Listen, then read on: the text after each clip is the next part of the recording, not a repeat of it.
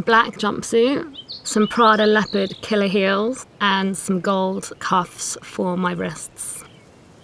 I would wear a big oversized denim jacket, some very stereotypical dancer leggings, and a sports bra, preferably obnoxiously coloured, and then some big black chunky boots. I'd like to wear an oversized white shirt and no underwear because I don't want to wear underwear in the afterlife. I am going to wear a long flowing silk kimono, a large flowery garland in my hair, and I'm thinking it's going to be full pagan, a long pearl necklace and possibly some jewellery made out of bone. I would wear an item of my partner's clothing.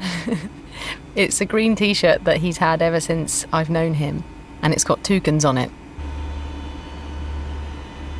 Yeah, so I think I'd wear my wedding dress, really. Antique gold lace at the top, and it's kind of like a brushed raw silk in ivory. Some soft cotton pyjamas, some cashmere socks, and maybe some kind of little cardigan. Nothing.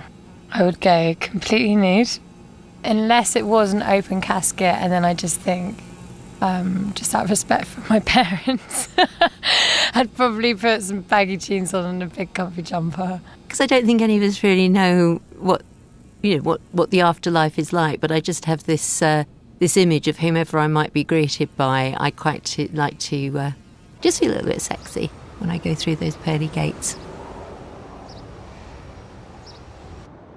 And I have a thing about cold feet. I hate having cold feet.